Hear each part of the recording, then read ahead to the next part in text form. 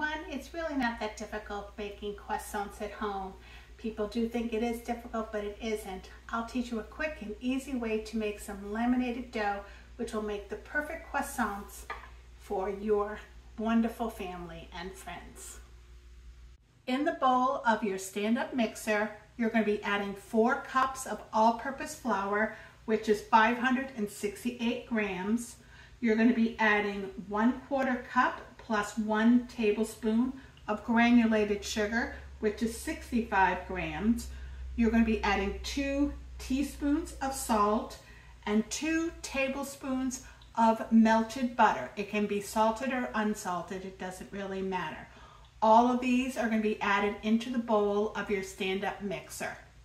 In a measuring bowl, you want to add 1 tablespoon plus 1 teaspoon of active dry yeast, and then you want to add 360 grams of lukewarm water. So we'll do that.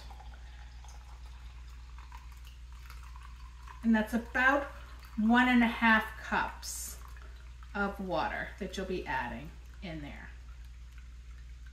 And there we go. This you'll be letting sit for about 5 minutes till it gets bubbly, and then you will be adding it also to your bowl of your stand mixer. After all the dry and wet ingredients were added, mix for 3 minutes until you get a rough dough. Take your dough and place it in a bowl and cover for about 1.5 to 2 hours. In the meantime, we will make the butter insert. Next, we're actually going to be making the butter insert that we'll be putting into the pastry, and this is what we're going to be doing to make all the laminations. So first you're going to be adding into the bowl of your stand mixer, you're going to be adding 3 sticks, which is 1.5 cups of butter.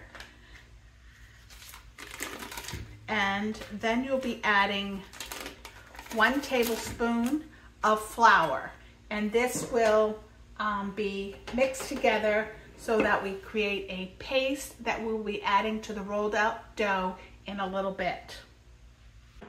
First, you're going to take all that butter you whipped up and spread it all along the dough, leaving about 1/2 inch around all the edges. Fold like a letter and put it in the freezer for 6 minutes. You're going to want to repeat this process 2 more times. Now your dough is ready to make pastries. To make croissants, roll your pastry out to 8 by 20 inches and cut down the middle, and then cut across for a total of 8 squares. Take each square and cut it diagonally so you can roll it up. Don't you just love all the layers in this dough? Now brush each of the pieces with an egg and milk wash and then bake until done. When they come out, they are flaky and yummy. There are a lot of pastries you can make using this recipe. Just find your favorite and bake according to those instructions.